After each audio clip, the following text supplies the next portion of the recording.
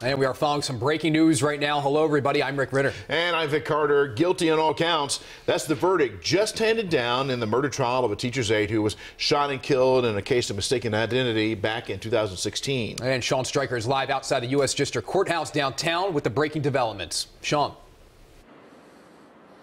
Rick, where the jury deliberated for just over 6 hours today, reaching that verdict just after 4 o'clock, like you guys just said. Guilty on all counts for Clifton, Mosley, and Davon Carter. Some of those charges include conspiracy to murder a witness, witness retaliation murder, and witness tampering murder.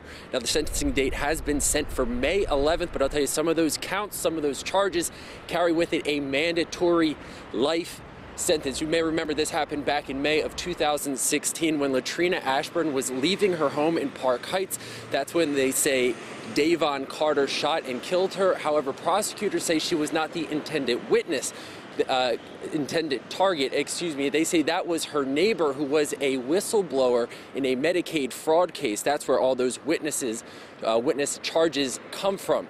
Now, as I said, sentencing date is set for May 11th. We will be here and bringing you updates as they become available.